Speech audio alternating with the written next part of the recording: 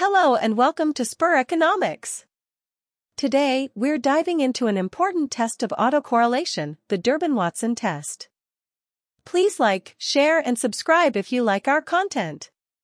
Visit the Spur Economics website for more knowledge on econometrics, link is in the description.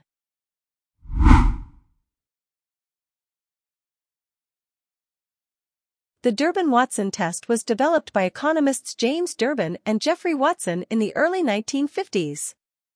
It is a statistical test used to detect autocorrelation in the residuals of regression analysis. Autocorrelation occurs when the residuals or errors from a regression analysis are correlated with each other. In other words, it indicates whether there is a pattern in the residuals suggesting that the assumption of independent errors has been violated. The Durbin-Watson test is applied to the first-order autoregressive scheme where the errors are related only to the previous one-period error. This test does not work well with higher-order autoregressive schemes.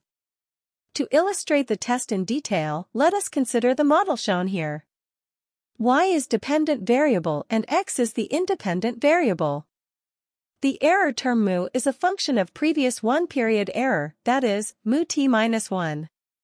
The coefficient ρ associated with mu t minus 1 is known as the autocorrelation coefficient.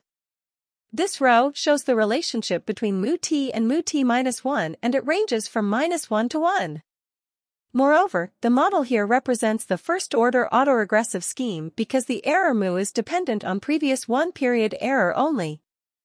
The error term mu from this model can be used to estimate the Durbin-Watson d-statistic. The formula for calculating the d-statistic is shown here. In this formula, the denominator is the sum of squared residuals mu. The numerator is the sum of differences of successive residuals mu t and mu t minus 1. The d-statistic ranges from 0 to 4 and a value of d equals 2 means that there is no autocorrelation. The autocorrelation coefficient ρ and the d-statistic are related to each other. Their approximate relationship is defined by the equation shown here. That is, d is approximately equal to 2 multiplied by 1 minus ρ. When the autocorrelation coefficient is 0, the Durbin-Watson d is equal to 2 and there is no autocorrelation. When the autocorrelation coefficient is 1, the d-statistic is 0 and we have perfect positive autocorrelation. Conversely, we have perfect negative autocorrelation when d equals 4 because then the autocorrelation coefficient is equal to -1. In practice, we use the critical values of d to establish whether autocorrelation exists. The d-statistic does not follow any particular distribution. However, Durbin and Watson gave upper and lower limits of d for a different number of observations and explanatory variables.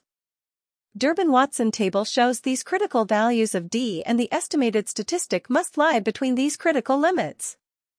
If the estimated d-statistic lies between these limits dl and du, then there is no autocorrelation.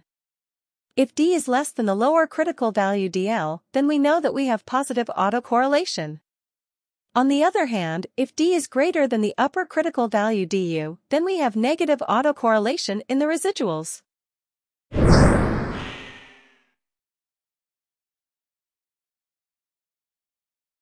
The Durbin-Watson test is easy to apply in R and other software packages.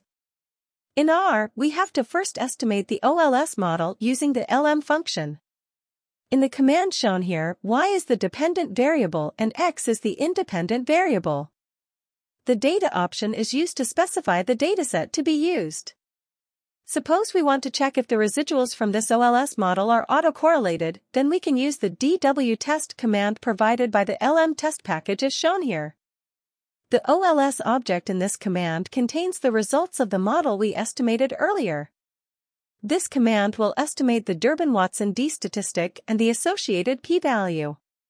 Suppose the results of the command report d-statistic as 1.1974 and p-value of 0.001329. The p-value is less than 0.05, therefore, we can reject the null hypothesis and conclude that the residuals are autocorrelated in this model. Although the Durbin-Watson test is easy to understand and implement, it suffers from some serious problems that limit its applicability. Firstly, the Durbin-Watson test is applicable only to the first-order autoregressive scheme. Therefore, it cannot be used for detecting higher-order autocorrelation, which is common in time series data. For this, we must rely on other tests such as the Bush-Godfrey test. Secondly, the residuals must be normally distributed if we want to apply this test.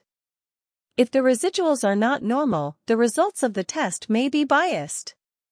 Finally, this test should not be applied if the model has lagged dependent variable as one of the independent variable.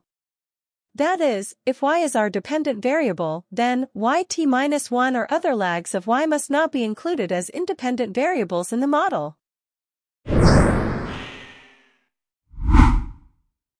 If you found this video helpful, don't forget to like, share, and subscribe to our channel for more in-depth discussions on econometric topics.